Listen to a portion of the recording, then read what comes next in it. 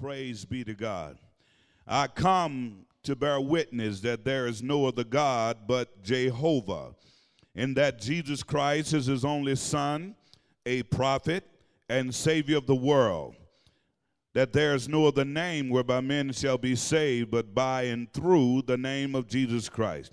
And at the name of Jesus, every knee shall bow, every tongue shall confess that Jesus Christ, the only Son of the most sovereign, omnipotent God, is Lord. Grace and mercy to the world and to my kingdom, brothers and sisters, peace be unto you, and God be glorified. As we continue in this series, G-5A, Grace, God, Unmerited Favor, the book of John tells us in John chapter 1, verse 17, as we open up with this grace series, for the law was given by Moses, but grace and truth came by Jesus Christ. The gospel of Jesus Christ is the gospel of grace. Paul preached the gospel of grace given to him by the revelation of Jesus Christ. Paul did not receive it of man, nor was he taught it by man, nor did he confer with man, nor tried to please man, as he preached the liberation gospel of grace. Paul went on to say to the church of Galatia in Galatians 1 and 6 through 9, he said, I marvel that ye so soon remove from him that called you into the grace of Christ unto another gospel, which is not another, but there be some that trouble you and would pervert the gospel of Christ. Verse 8, he says, but though we or angels from heaven preach another gospel unto you than that which we have preached unto you, let him be accursed. Verse 9, he says, as we said before, so say I unto you, let him be accursed. So say I unto you, now again, if any man preach another gospel unto you than that ye have received, let him be accursed. It's interesting that Paul says this twice. So if you're preaching something other than the gospel of grace, you can be double cursed. Ephesians 3, verse 2 through 3 says, if ye have heard of the dispensation of grace of God, which is given me to you ward, how that by revelation he made known unto me the mysteries, as I wrote afar in a few words. The gospel of grace must be preached to a hurting world to remind them that God loves them, as he is always reaching for them. Thus, this series, G-5A, God's Unmerited Favor. Grace, God's Unmerited Favor. As we continue in this series, go in your Bibles to 1 John chapter 1, and we'll read verse 9, and there I will extract my text. John chapter 1, 1 John chapter 1. We'll be reading verse 9. And when you got it, just kindly say, I got it. Hallelujah. And the word of God reads, and it says, if we confess our sins, he is faithful and just to forgive us our sins and to cleanse us from all unrighteousness. I think I'll read that again. He says that if we confess, that means to say what it is, our sins, he is faithful and just to forgive us our sins and to cleanse us from all unrighteousness. I'm going to use for a text this morning, grace to break the cycle of sin. Grace to break the cycle of sin. Grace to break the cycle of sin.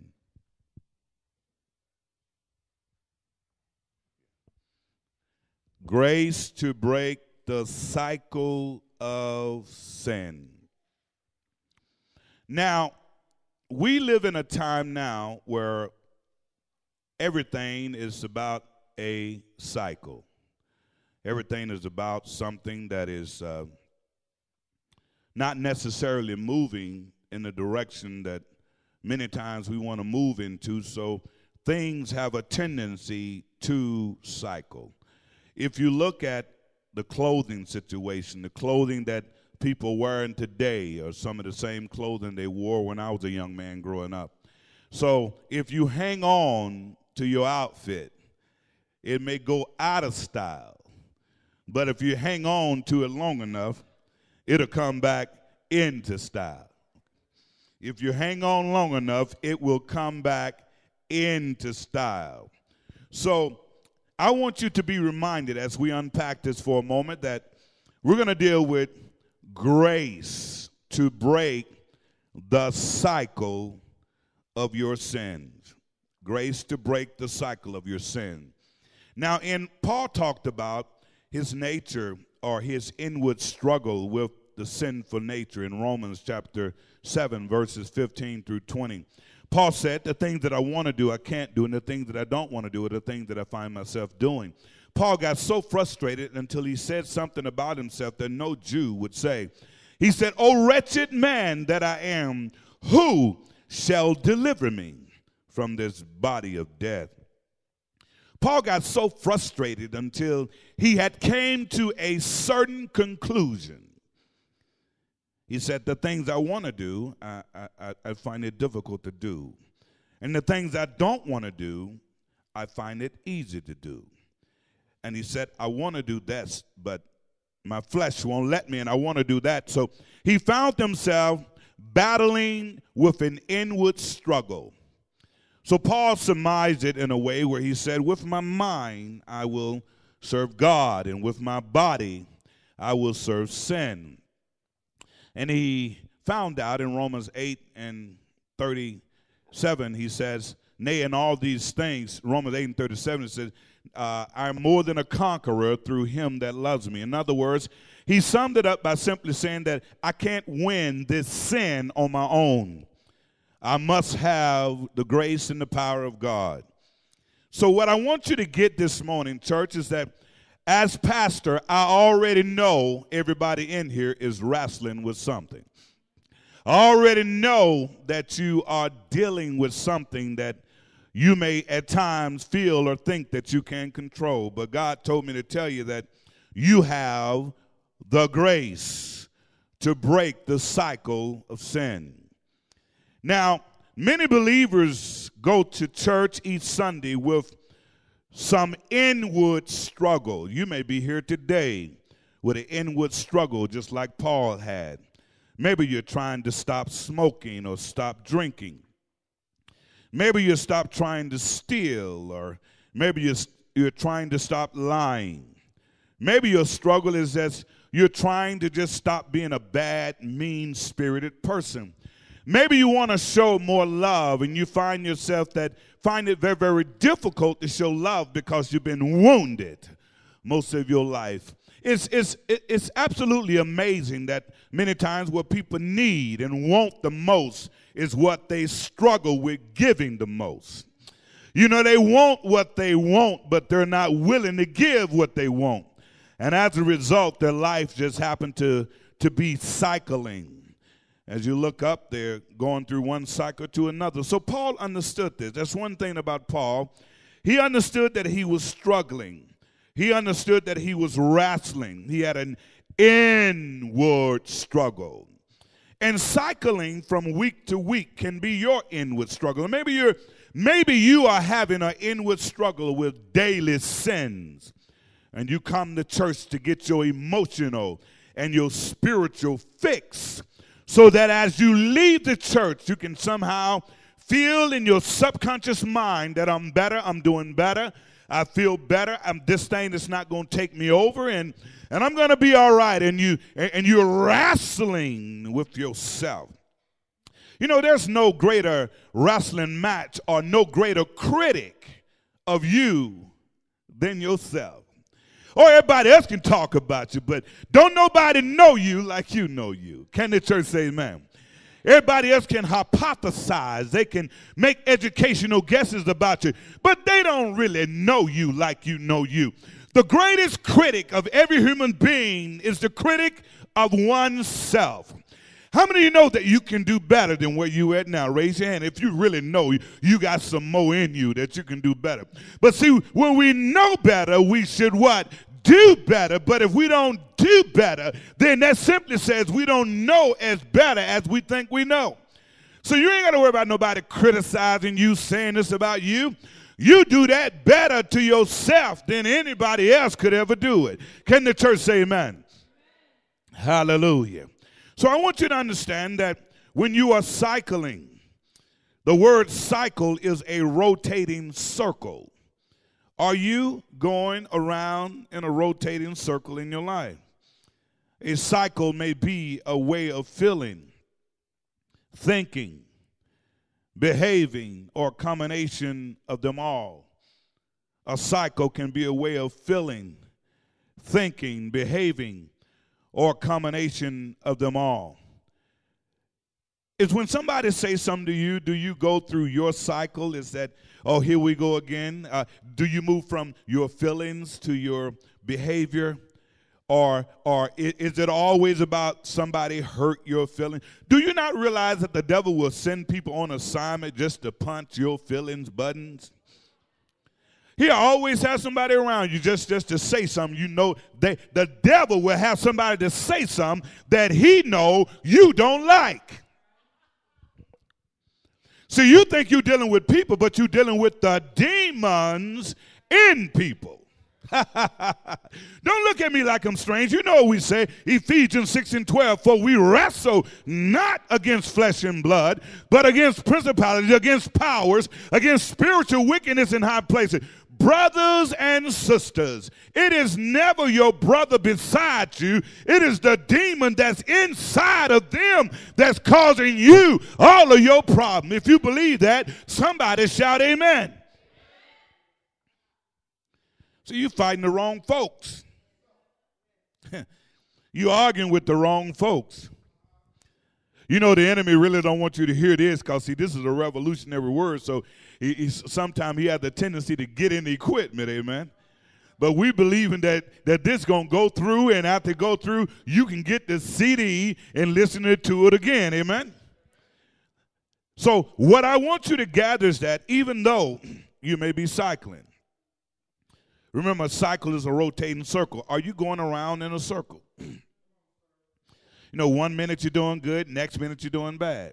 If you find your life, you know, and some people don't understand that when they're going through cycles, the cycle is not your problem. The circle is not your problem. God is allowing you to go through the cycle so he can work something out in you. You thought it was the journey, but it's really you. You thought it was the trouble, but it's really you. He said, I got to take you around this wilderness for 40 years to work Egypt out of you. He said, I delivered you in a day, but I got to have you to go 40 years to get Egypt out your mind. It's amazing that how God can give you something in a day, but you can be a slave to the stuff that went on to you as of tomorrow, as of yesterday. So your cycle is not your issue. God is trying to work something out in you. Can the church say amen? See, if the cycle is not controlled, it will control the person. The cycle feeds off itself. In other words, if you don't move into grace to break your cycle, the cycle will feed off of itself. For you know it, things are getting worse. See, it can control you, rather than you controlling it. You think that you're catching hell now. Well, if you keep doing what you're doing, it can speed up. And you'll be praying for the hell you're catching today, for what the hell you'll be catching 3-4 months down the road. You may be in your best time right now. Oh, I know you ain't ready for this here. See, you may be in your best season today because God is trying to give you the wisdom to break forth from your cycle. And we're going to give you that. We're going to show you how to manage this thing, how to move forward in this thing, not let it control you. It can have a life of its own. There are some things you want to stop, and you say, I can't stop it. And you feel like, well, I'm gonna do everything I can to stop it. How many's ever been there where you've been involved in something that you tried to stop it, but you couldn't stop it? And the more you tried to stop it, the quicker the cycle speeded up. That's called a high-speed cycle. Write that down. Are you high-speed cycling? It's when the cycle does not stay the same. It gets worse and worse, and it moves faster and faster. The things you used to take a month to do, you now take a couple of weeks. The things you used to take a couple of weeks to do, you now get done in an hour. Why? While you playing with the devil, he's trying to kill you. It's kind of like petting a wolf. You see the wolf as a pet, but the wolf see you as a meal. How many caught that? See, you can't play with the devil. You got to decide that you're going to move on, and you're not going to let that enemy come to destroy your life by whatever addiction you may be in. So the high-speed cycle get worse and worse. The scripture tells us in 2 Timothy 3:13, it says, but evil men and seducers shall wax worse and worse, being deceived and being deceived, deceiving and being deceived. So sin doesn't get better, church. Sin get worse. If you don't kill what you in, it will kill you. You know how some people say, well, I got this under control, Pastor. I understand what you're saying. I got it under control. I get it. I got to do what I got to do. And these are people that don't understand grace, and they're under the illusion of control. Well, I can stop it whenever I want to stop it, Pastor. I can stop it when I want to stop it. I know how I got into this. I know how I got started with this. I can stop drinking when I want to stop it. Hallelujah. Help him out. I can stop drinking when I want to stop it. Both of y'all hold it. I can stop drinking when I want to stop it. You see, the enemy want to always try to get you to say you in control. And how many of you know that you're not in control? You can't control it. Every time the enemy make you feel like, well, I'm going to stop this and I'm going to stop that and I'm going to use my willpower. I got willpower to do this and willpower to do that, and I'm going to shut this down, Pastor. I got it. How many of you ever been there where you said, I'm going to shut this down, I got it? Now, naturally, when we talk about cycling of sin, perverted minds go to sex. That's what perverted mind does. Immediately go to sex. But when you understand that sin is not just sex, sin is having unforgiveness in your heart and you won't forgive your brother or your sister. Sin is walking around with anger. Sin is walking around with wrath. Sin is walking around with malice. Sin is witchcraft. Sin is anything that goes against the word of God. Anything that transgresses against the word of God. Sin is knowing to do right, but choosing not to do it. That's sin. Are you cycling with something that you should have dealt with years ago? Are you a person that moves into feelings real quick? As soon as somebody says something, it's always about you. I used to talk to guys in my therapy groups, and I could tell the one that was sensitive and emotional. And normally sensitive and emotional people have been wounded. They have bruised, they have wounded spirits and bruised emotions. And they go through life with a lack of trust. In order to find happiness, they have to find it by putting someone else down in order to elevate themselves. That's sin. Can the church say that's sin? Are you cycling? When people say things about you, are you cycling? Are you mad at what your mama did 10 years ago? Are you upset at what your husband did 5 years ago? Are you mad because you didn't get the last cookie out of the cookie jar? Do you feel like people are always picking on you? I'm here to tell you, church, if you do, you are emotionally cycling. Just can't serve God with your emotions. Believe me, I tried and then couldn't do it. Because there's always going to be tender spots. Write that down, tender spots. As a believer, you're going to have tender spots, those spots where people have hurt you in the past, and you'll find yourself guarding your tender spots. There are some believers who do not understand grace. And they say, well, you know, I can stop sinning when I want to stop. And this is an illusion, a pipe dream, defective thinking, thinking errors, and magical thinking. You know, if I do this, I can stop. If I do that, I can stop. See, if you could really stop sinning, there would be no need for the blood of Jesus Christ. Why send Jesus when you got it? Why send Jesus when you're the one that said, I can shut it down whenever I want to. I don't need no grace. Give that grace to somebody else. I can shut it down whenever I want to. That's the person that cycles fast. You know why they go into a high-speed cycle? Because the moment you start to think that you're in control is a true indication that you're out of control. There are some who say, with my willpower, Pastor, with my will. Now, I stopped smoking for 2 years last time. I didn't do it. No one knows Jesus. I did it. Then why are you smoking now?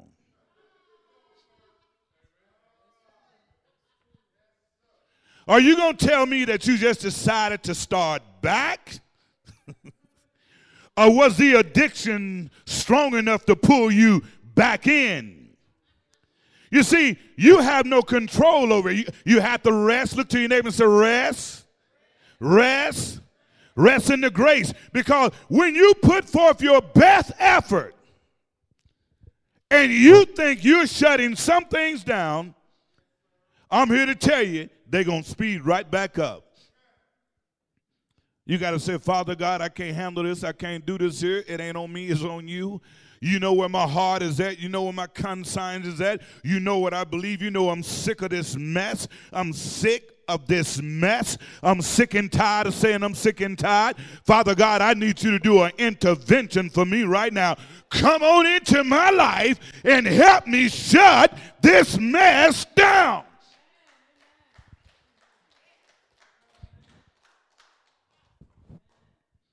Are you having a delusion of willpower? Are you having magical thinking where, you know, magical thinking said this here, that here's magical thinking at its best thought pattern. Magical thinking said, I can fly, I can fly. I can fly. I can fly just like the birds. I can fly higher than an eagle. I can fly faster than a swallow. I can fly like the hawk. That's magical thinking. Magical thinking can take you to the top of the tallest building in the city. And your magical thinking can have you to leap with your arms spread wide. And you run. Can everybody say run? You run and you leap off the building with magical thinking. I can fly. I believe I can fly. But what magical thinking does not do, it does not take into reality the law of gravity. See, there's a law with your magical thinking. Is that when you take off, the law kicks in and says, I don't know what you're thinking, but my job is to pull you down. And you hit the pavement dead on arrival. Why? Magical thinking can get you in a place that even when God is trying to pull you out, he first got to change and renew your mind before he can help you like he really want to help you. So are you cycling with magical thinking? Are you asking God to do something for you that's not in the book? Are you running in pride? Is everything all prideful? Are you talking to God about stuff that happened last year? God said, I don't remember that. Are you talking about what they did last year? God said, I don't remember. Did you repent of that? That's what God said. He said, you say, yeah, I repent. He said, I don't remember that. Are you talking about what you used to do versus what you do? God says, I don't remember that. I have no knowledge of that. He said, the moment you confess your sin, he said, I'm faithful and just to forgive you of your sin and to cleanse you from all your unrighteousness. He said, I throw it in the sea of forgetfulness. I don't remember that. What you talking about? God tell you what you talking about. I don't remember that. Isn't it amazing that when things happen to us, we go back to the garbage can? Stay with me now. We go back and look at what happened. You trying to find your past emotion. And you looking for stuff that God done got rid of. Because you can connect to the mess because you can't connect to where God is trying to take you. So you feel comfortable in the garbage can. Yeah, I remember they hurt me over here. They did that to me. I don't know. I just don't feel right. I don't believe these people love me over here. They don't love me because I was hurt over here. That's called cycling. Can somebody say cycling? Are you cycling from past pains? Stuff that you should have let go long time ago. Okay, they lied on you. Let it go. You got abused, let it go. You got raped, misused, let it go. Look to your neighbor and say, let it go. I can't hear you, church. Say, let it go. You see, what you refuse to kill will kill you. Let it go. Okay, they took your money. They took the last $400 you had, and they went and brought some drugs with it, and you can't get your money back. Somebody say, let it go. Come on now, you got to say it like you know you mean it. Say, let it go. See, because if you don't let it go, you can't grow no more. Somebody say amen. You got to learn to let certain things go. You got to learn to let God be your source and don't cycle from thing to thing. Now, I'm going to share with you the 10 phases of your cycle. Be quick. I'm going to get through these. You say, well, preacher, I'm saved and I'm sanctified and I'm filled with the precious gift of the Holy Ghost, and I do speak in tongues that the Spirit of God give me utterance. I'm saved. I got Jesus. I know the Lord. I'm a bishop. I'm a deacon. I sing in the choir. I ush. I play the keys, the salt and pepper. I'm the lead singer of the worship team. I'm minister of music. I'm the parking lot attendant. I know how to park them cars. Line up over here. No, you're too close to that one. Line up over there. Come on now. All right, watch them doors. Watch them doors. Now straighten it on up. Now mix bag up. Hold up. You almost hit that car, and you got to listen to what I'm saying. Line that car on up like you need to line it up. They want to park a car. I'm the main man at the parking lot attendant. And I got my boys with me, and they know how to park the cars. We've been doing this for a minute when we all saved and we got Jesus. Deacons deacon, usher ush, choir sing, preachers preach, bishop. And when you get through with all those titles, everybody wrestling with some. Oh, give God a hand praise in the house of God. Everybody wrestling with some. Even your kids wrestling with some. With their innocent self. So the question is, now that I'm saved, now that I'm sanctified, now that I'm filled with the Holy Ghost, now what? What do I do being saved, sanctified, filled with the Holy Ghost, and I'm still sinning? Oh, excuse me for those of you that don't sin anymore since you've been saved.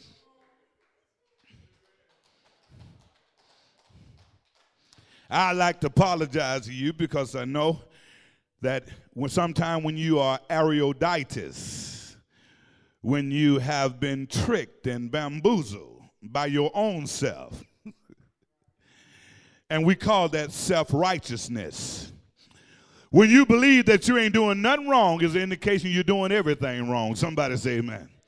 When you believe that you got it all together is an indication that you have nothing together. For those of you that, if this don't apply, let it fly. Right now I'm preaching to some people that know that they're wrestling with something.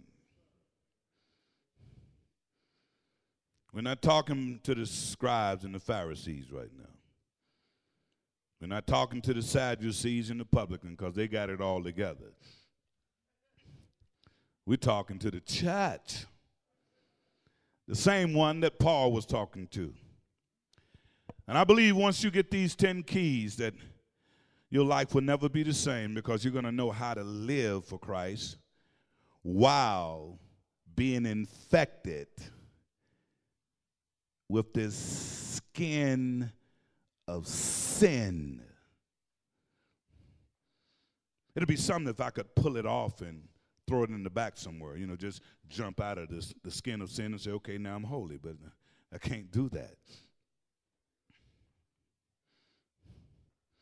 I can't do that. So I am instructed to mortify the deeds of my flesh.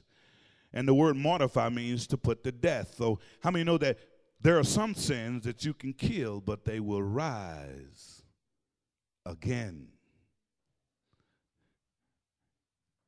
See, if you've been abused, you're going to be fighting that abuse, that victimization until you die. Just get used to it. It ain't the devil. It has been lodged in your conscience. It has been lodged in your repertoire. And whatever is there is permanently there. You cannot delete the button. You can't hit the button and it's gone. You learn how to live with it and keep it under your feet so it does not become the primary in your life. When it becomes the primary in your life, you're living your life from a victim stance. And if you live your life from a victim stance, everything that happened to you, you rewind back to your original pain. And you see life through painful eyes.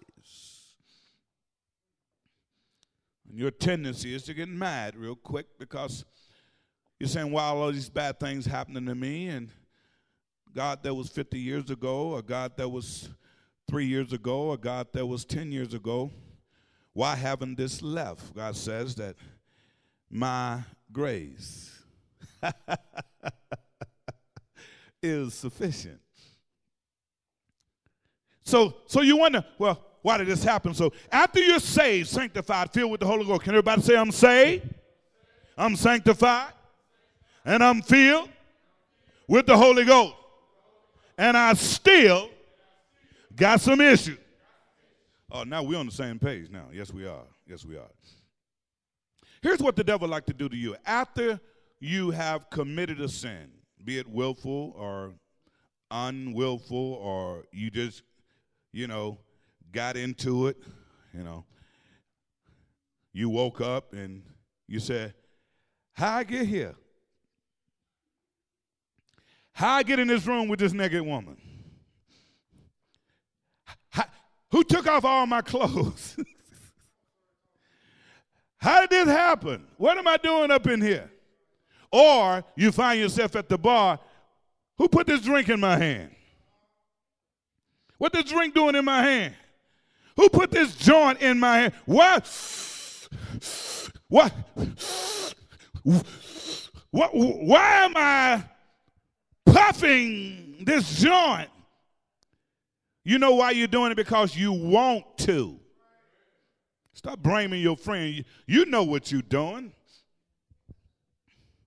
You have allowed yourself to become a dog, a dog, a dog. A dog is one that goes back to his vomit. When God has brought you out of something, you got to fight to stay out of it. He don't bring you out of it so you can return back to it. You got to fight. You got to fight to stay out of it. Ain't no such thing as that, well, you know, I've been gone a long time. I haven't smoked no joint, haven't drank nothing, haven't been to the club, haven't done none of that, man. It's been by, you know, it's been a minute, man. Been by, you know, what it been? It's been a minute. It's been a minute. It's been about 2 years, and this is the way I'm going to reward myself. You a dog going back to your vomit, and you need to stop it. How are you going to be saved and just keep doing the same thing? So even after you do it, number one, the pretend righteous phase. You ain't got to pretend. Okay, you became the dog. You went back, sucked on the joint, drunk up the place, met the girl at the club, went to the hotel, motel, Holiday Inn. You went all over the place. You did your thing. After you did it, now you come into church and you look stoic, trying to pretend that you're righteous. And under your breath say, I just pray to God that nobody here in the church see me. I pray to God they didn't see me. See, it's amazing how we can focus on man seeing us, but never focus on the all-seeing eye that see you. Isn't that amazing? You worrying about human beings seeing you. Did Fred see me? Did the pastor see me? Did anybody in the church see me? Well, I'm good. They didn't see me. Okay, God, I know you got me. Holler back. I know you got me. But as long as these Negroes didn't see me, I'm good. Which it should be in reverse. It should be, you should be terrified that God is going to see you because he's the one that has the power to judge everything you do.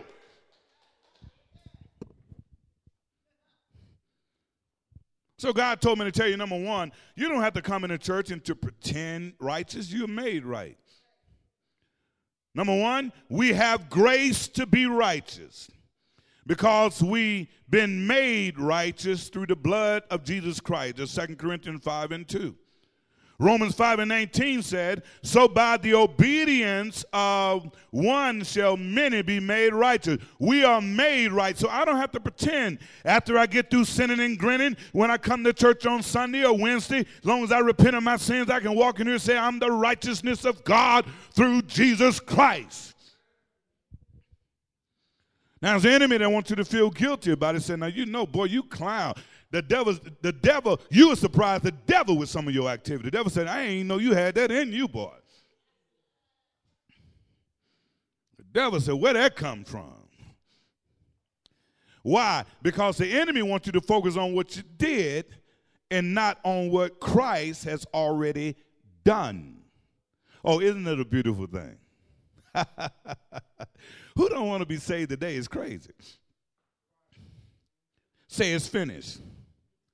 I can't hear you. Say it's finished. See, it's done. He's already died for every sin that I did in the past. Every sin I'll do today. He died for every sin that I will do. It's finished. So you don't have to pretend righteous. You're made righteous through Jesus Christ. He still is in love with you. So number one, we have the grace to be righteous because of the blood of Jesus Christ who made us right. Hallelujah. He made you right. It's not about what you do. It's about what he has already done. Will the church say amen? Number two, we have the grace to know our triggers. Do you know what gets you started? Do you know what turns you on? See, immediately you went sexual. But do you know what turns you on? What causes you to lie? Is it self-protecting lies? Do you lie because you're trying to protect yourself? Do you always want to look good? Are you telling self-protecting lies? Is it ego lies? What are ego lies? Somebody said, my car can go 120 miles an hour. You said, my car can go 150. But your speedometer says 80. That's called an ego lie. How many hear what I'm talking about? Your car ain't even designed to go 150. How many remember them cars that were designed to go 80 miles per hour? That was it, 80. So you with your friend said, he said, well, my car can go 160 miles an hour. Other friends said, mine can go 120. And you going to top everybody. Well, mine can go 180. When all your car can do is 80. That's called an ego lie. Do you tell a lot of ego lies? Do you have to always be the best? Is lying a trigger for you? When you walk by the store and you see those beer cans, is that a trigger for you? When you're around people that like to play these social games, is that a trigger for you? Do you feel good when you go in the club? Do you get those endorphins? Do your system of endorphins and neurons, do they get excited? Do your frontal lobe of your mind jump up and down and says, I'm back, I'm back? Are you happy because you're in the wrong place? What are your triggers? You left it, but you back to it. You know, there's some people that you shouldn't be around because when you're around them, it's amazing how you become the fool. Are you with me? How you can be around somebody that that intellectually your quotient is greater than how you act. How many hear what God is telling you? Your quotient is greater than how you act. But when you're with them, you become a chihuahua. You know what a chihuahua does when he's faced with a German shepherd? He exposes his fronts. He lays down and kicks his legs up, yielding to the greater dog. Because if the chihuahua act like he want to say something back with his little bark, the big dog may kill him, grab him and shake him. Or you got the big dog in you. Why you acting like a chihuahua? Meaning that sometimes we act like chihuahuas when we're really Great Danes. Do you want to fit in that much that you would dumb down yourself to be a part of a stupid clique? I'm just going to dumb down. They ain't got to know I'm saved. They ain't got to know I got Jesus. I'm going to dumb down. I'm just going to get in and fit in. You know, you got to have some friends. I ain't got no friends. Ain't got no friends. You know, I need some friends. I ain't got no friends in the church. I ain't got no friends at work. I ain't got no friends. Now, if you ain't got no friends in church, you ain't got no friends in the work, it's not your friends, baby. Come on now. Come on. Got more to do with you. Why? The scripture says, he who has friends must what? Show. That means to expose yourself. Must show himself friendly. So if people don't naturally gravitate to you, maybe there's something about you that they don't want to be around. But as kingdom citizens, as believers, all of us should be showing ourselves friendly.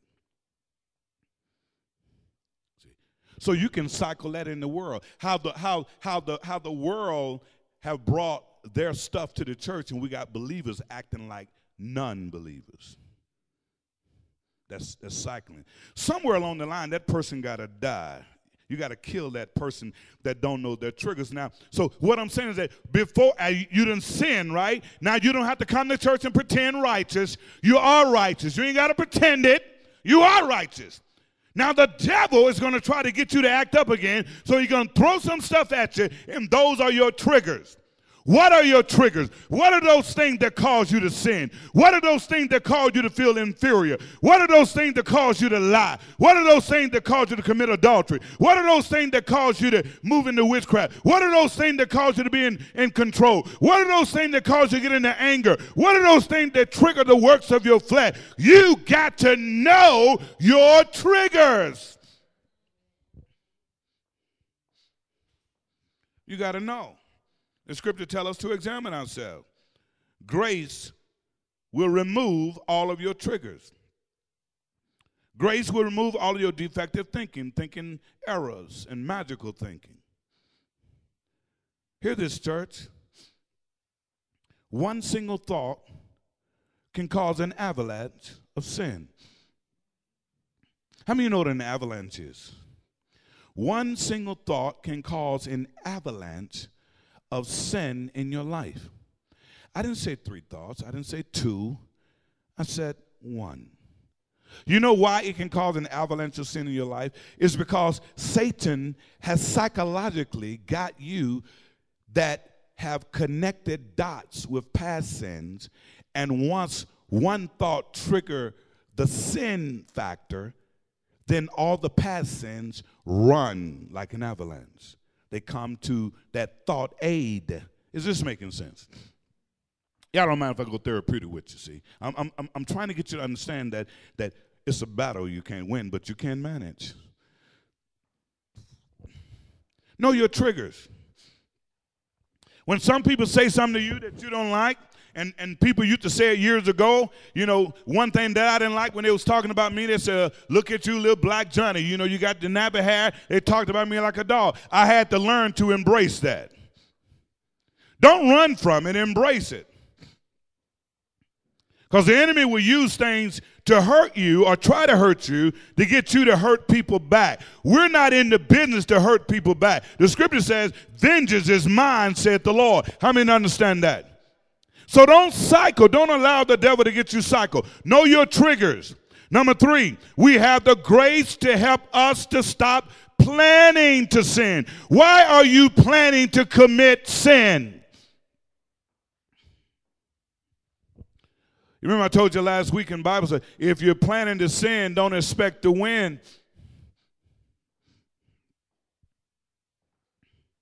We have grace to interrupt our plans. If you're planning to sin, your thinking is out of control. Get that now. If you're planning to sin, your thinking is out of control. The devil would like to get you to go back to that thought. And then he wants to start you with hallucinogenic rehearsal. Hallucinogenic rehearsal simply says that I'm planning to do what I want to do when I get with you. How many caught that? I'm going to do this, and I'm going to do that, and I'm going to do this, and I'm going to do that. That's hallucinogenic rehearsal. In other words, you haven't done it yet. Sometimes hallucinogenic rehearsal can be like it's already done, but you haven't done it yet. When the devil started to play the tape back in your mind, he started to give you thoughts and feelings and behavior. You got to scream loud, no, I'm not doing that anymore. Sometimes you got to holler and say, I'm not doing that. Satan, you a lie. I don't do that anymore. How many of you ever had to get to that level, you know, where you had to scream to yourself? By the way, if you haven't, you will. Okay? Now, that's if you really, really want to shut something down. The moment the thought come to you, you gotta talk to that thing. You gotta rebuke the Satan. You a lie. I don't do that no more. How many hear what God is telling you? So we have grace to help us to stop planning to sin. If you're planning to sin, your thinking is out of control. Romans 12:2 says, but be ye transformed by the renewing of your mind. God ain't going to do that for you. He's not going to come down, okay, I got a bad one. Let me go in here and straighten him out. Click, click, click, click, click, click, click. You're good. See, some of us will want him to do that. Dog, God, why can't you just fix me? Why can't you just help me, God? You know what I'm doing. You know I don't like it, but I do like it. You know I don't like it. Oh, Lord, I love it. You know I don't, and you going through this stuff, and God says, I'm not doing nothing because what you can control, why would I try to stop? It's hard to kill what you love.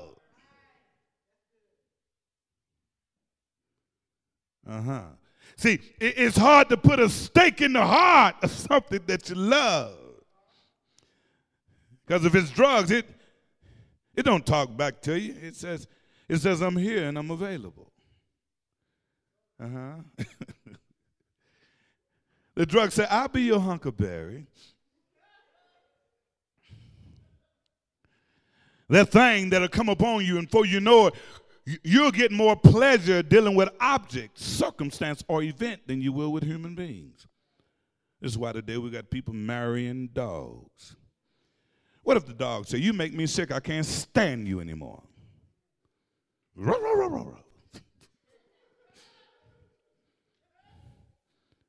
Then the dog would sound too much like a person, so guess what will happen? They'll get divorced.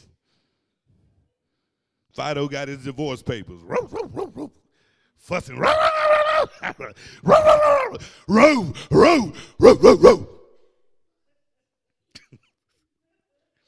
But since the dog can't talk back, who's in control? It's all about control. So, what are your triggers? What is controlling you? Don't plan to sin. Number 4. We have the grace to stop up the build-up phase of sin. This is when believers cannot harness his thoughts and feelings. It is his own lusts. Unchecked desires become the controlling factor. Have you ever been in a situation where you just made it up in your mind, you know what, I don't care, I'm going to do what I got to do. I don't waste all this fantasy, this planning, hallucinogenic rehearsal. No. I know I got to go to church, but I ain't going to church. I'm going to do what I got to do. That's the build-up phase. The build-up phase simply says, number 4, the build-up phase, we have the grace to stop the build-up phase. It simply says, I don't care what the consequences are. I got to do what I got to do. Pacifying out, so what? I'm grown. How many of you know some people like that? I'm a grown man. I can do what I want. Ain't nobody going to be telling me when I can do something, where I can go and how I can go. Well, I don't do that anyway, because I know grown folks going to do what grown folks want to do. It's not me that you got to obey. You need to obey God. I'm just an under shepherd. And if you can't obey me, I know you ain't obeying God. Amen? So the build-up phase simply says this here, is that I'm going to do what I want to do, when I want to do it, how I want to do it, where I want to do it, who I want to do it with. And that's it. And then got the nerve to show that I'm grown and I'm still saved. Now, you need to be careful with that last one you say. Because in the Old Testament, people just flopping and dropping. They drop dead. Remember I said last week, you got to cooperate with the grace. So what do you do in the build-up phase? Here's what I want you to think about. In the build-up phase, you need to have something that can interrupt that phase. It's probably one of the most critical and dangerous phases. You're at the point where your lust is so unchecked that you really don't care about the consequences. There are people that do things, they don't even care about getting caught. I did it. Then they worry about the consequences after they do it. That's where the devil wants you at. But you can use thought stoppers in the build-up phase. Find a way to say words that can block your thoughts. You heard me say before, that mosquitoes can drive Cadillacs.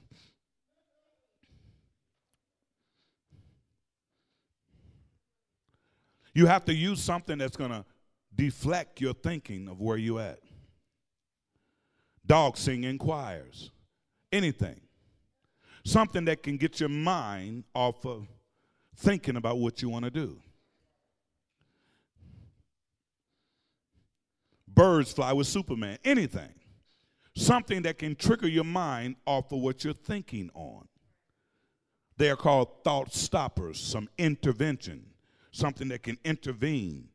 And you'll be thinking about, mosquitoes drive pink Cadillacs? Wow, I didn't know that. Can they really drive them? Now you done stop thinking about that perverted thing you wanted to do. Because now your mind is on, can mosquitoes really drive pink Cadillacs? And if you don't want to use those thought stoppers, then how about in the name of Jesus? I got the blood. How about my God shall supply all of my needs? I can do all things through Christ that strengthens me. How about I'm the head and not the tail? I don't do that anymore. Can somebody say, I don't do that anymore? Even if you're doing it, got the joint in your hand, you need to test, I don't do this. I don't know why it's joint in my hand, but I don't do this anymore. Throw that thing down. I don't do that anymore. I don't drink anymore. I don't lie anymore. I don't cuss anymore. I don't do that anymore. Your mouth got to say it, because what your mouth say, your ears hear, you start to believe. I don't do that anymore. I'm just trying to help you. While I'm helping myself, you have to say, I don't do that anymore. So you can stop the build-up phase. Number 5, we have grace to stop the impulsive rush phase. The impulsive rush phase of sin. In this phase, the believer needs an intervention because the believer may not care about consequences. So the build-up and the impulsive rush kind of run the same way. I got to do it. Did you not know the only reason why they have the candy at the cash register? They have your favorite goodies at the cash register. Notice that they don't have chicken up there, right? Because you got to cook that. They don't have canned goods up there, right? Because you got to open up the can and pour all the stuff out. You ain't got time for all that. Impulsive rush want what it want when he want it right now. Before you make it to the car, you putting them M&Ms in your mouth. Click, click, click. Car just right outside. You done got it on the impulsive rush and paying for it while opening up the bag and done stuff the whole bag down your mouth before you make it back to your car. That's impulsivity. They are counting on you with the impulsive rush, just like the devil is counting on you to move in your impulsivity to commit sin. That's why you have certain things available. Did you not know the devil will market to you? See, he'll give you everything you want. He's really kind of like them old school crack dealers and them cocaine dealers. They was, smart back in the day. Now, some of them, I don't know what you call them now, but I know back in the day, they'll pull up in a town and rent out a hotel room for 30 days. And they would have their little stash, and they just get to you. Huh? You want some more? Huh? Take all you want. Get all you want. No. Just for her. Get that. You need some more? Come on in. Got a line of people giving out free dope. Oh, you're getting free cocaine. Yes, you are. Now, once you get good and hooked,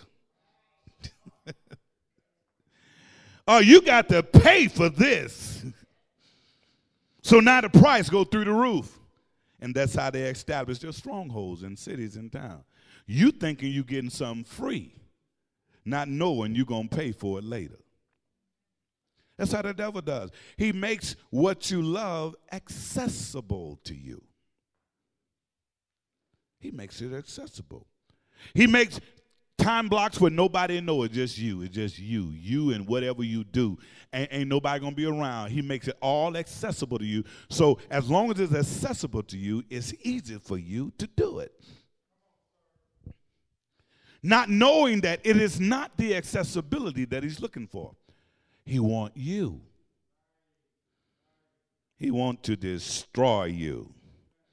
And then when he gets you all hooked and got you all in your thing, then he bring lights, camera, action. Reporters come from everywhere.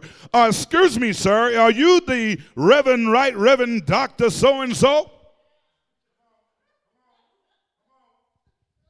Do you pastor church on such and such block? Are you a member of such and such church? Are you a person that's been working at such and such place? See, he loves to give you what you want to expose you later. Can somebody say, I'm not falling for that? See, if it come easy, there's a hook to it. So number 5, we have grace to stop the impulsive rush of sin. Number 6, we have grace not to act out. One thing about sin brings with it a grooming phase. A grooming phase is that to set it up becomes more attractive than the actual act itself. How some people that go out and commit sin, they commit adultery, they commit all kind of stuff, and they get drunk and they do crazy stuff. They would tell you that, man, it was more fun getting to it than actually doing it. See, sin know how to romance you. That's why they have all those commercials. All of that is grooming you. I know years ago, me and my partners, we'll be at home and we'll be watching those programs. Back then they had Soul Train, and Soul Train came on Saturday morning. Sometimes it came on in the evening, and we'll be watching Soul Train, and they do the Soul Train line.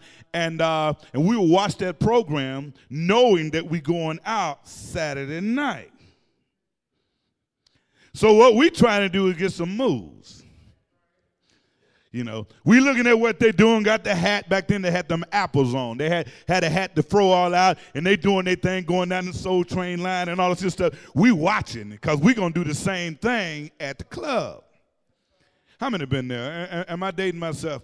See, we going to do the same thing at the club. So what the Soul Train program was doing was grooming us before we went out.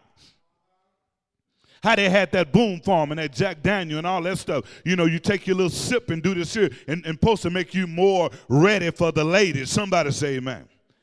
Well, see, that's how the devil do you. He'll groom you before he use you. He would allow you to groom yourself with the sin that you're in, and you'll convince yourself that what you're doing is okay. See, his whole objective is to give you as much pleasure as you want. Because it is the pleasure that caused you to get hooked. What you talking about? 15, 18, 12-second shake for a permanent disruption of your life? Somebody got it, somebody didn't. Let me say it again. A 15 or 18 or 12-second shake for something that's going to mess up your life permanently. Is it worth it? But the enemy will give you all the pleasure you want. Hear me, church. Just to destroy your life. So when you act out in sin, here's what you're doing. The act of sin is the ultimate selfish rebellion against the authority of God. It is the ultimate selfish rebellion against the authority of God. Number 7, we have grace to build us up when we do sin. So if you happen to go out and do something wrong, you got grace to build you up. The enemy wants you to feel condemnation, shame, guilt, and fear. With grace, we have no condemnation, no shame, no fear. We know we are still loved by God, and we are the righteousness of God. That's even after you sin, even after you lie, even after you cheat, even after you commit adultery, even after you've done some crazy stuff. God is still reaching for you. So we have grace to build us up when we do sin. That's number 7. Number 8, We have grace not to walk in the great promise, the so-called great promise. You know, there's some people when they do wrong, they say, I ain't going to do this no more. I promise I'm not going to do this no more. They tell their wife, they tell their husband, they tell their kids, they tell the person that they violated, and you can take it to the bank, I'm not going to do this no more. They even tell themselves, I am not going to smoke that joint no more. I'm not going to the club anymore. I'm not going to do these crazy stuff anymore. I know that's wrong. I'm not doing it anymore. And while saying it, they mean it. Only to discover that the cycle is too strong. And they find themselves back in it. So the question is, if they really mean it when they said it? Of course they did. That's why he gave us his grace. Because he knows we can't stop doing some things on our own. And the only way we can truly stop it is through his grace. So we have grace not to make the great promise. Why promise something that you know you can't keep? Only God will be the one that will keep it for you. He's the one that has already made it up in his mind to die for your sins. So all you have to do is just say, you know, I'm believing God for the day that his grace is going to keep me today. Don't think about tomorrow. Think about the day. God, I'm believing you to keep me today. I'm surrendering to a power that's greater than myself, and that's God. He loved me too much to keep me where I am. So no more promises. I'm moving in his grace. Amen? Number 9, we have grace not to justify, minimize, or rationalize our sins. Just admit it. Say, I'm sorry. We don't have to justify or minimize or rationalize it. Justify and say, well, you know, I had to do what I had to do. Minimize and say it wasn't that bad. Rationalize and say, I didn't hurt nobody. You know, sinners got all kind of slick words. But we have grace not to do it. Romans 5:8 says, but God commanded his love toward us, and that while we were yet sinners, Christ died for us. So we don't have to justify nothing. We don't have to minimize it. We don't have to rationalize it. It's already paid for. Amen? And the last one, we have grace so we don't have to feel condemned after we sin.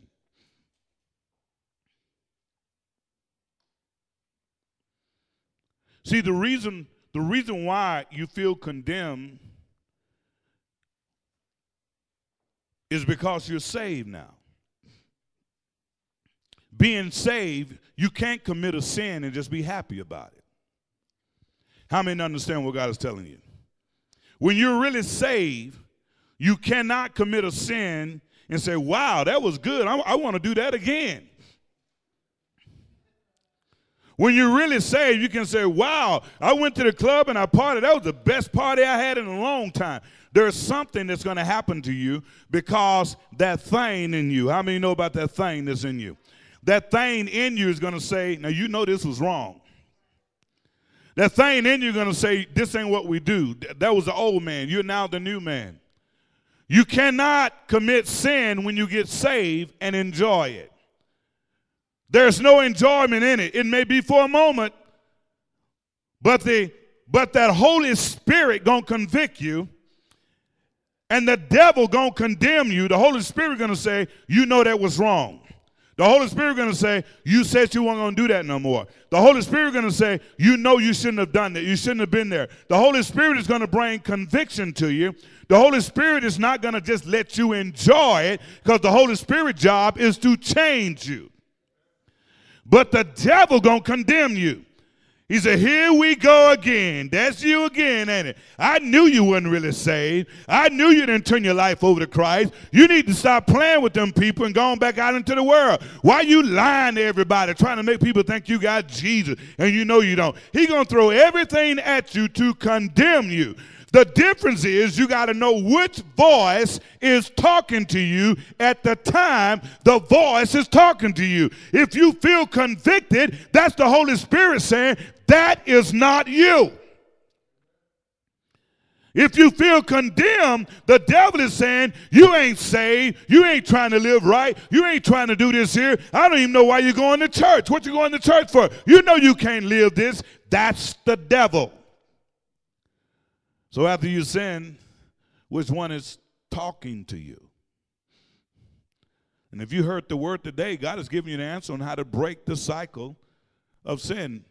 The first place I would start is your thought pattern and the triggers. When you start getting those thoughts and those triggers start to happen, you got to talk to that thing. Tell that devil, no, I don't do that no more. Then call on Jesus. The word Yeshua means salvation. Jesus means salvation. He didn't just save you to get to heaven. He saved you to live in the earth. So every time something starts to happen, just call his name. Can somebody say Jesus? Come on, say Jesus. That means that he's coming to save you. He got to operate according to his name. So when you start having those triggers, those impulsive rush, those buildup and those sin things that come into your mind, just scream Jesus. Jesus, I need help. Jesus, save. And God will come in and remove that thought. Have you ever thought, had a good thought, and you kept on thinking and it left and you couldn't find it again? How many of you ever had a powerful, great thought and it vanished? Well, see, how did it vanish? Your mind went to another thought. Well, now, if you got an evil thought, God can take your mind to another thought where you won't dwell on that evil thought. That evil thought will vanish. You got to pray to God and ask God to take those evil thoughts out of your mind. And he would do that by thought interruption. Have you ever had a great thought and your kid came and started asking you questions? Great thought. Okay. Or you at school or wherever, and somebody asked you a question, and that great thought you had, if you didn't spit it into the recorder or write it down, where did it go? It's gone. Just like it can be gone with great thoughts, it also can be gone with evil thoughts. And you have to ask God to help you to get rid of those evil thoughts so that it won't lead you to sin. Amen? If you receive that, give God a hand praise in the house of God as you stand to your feet.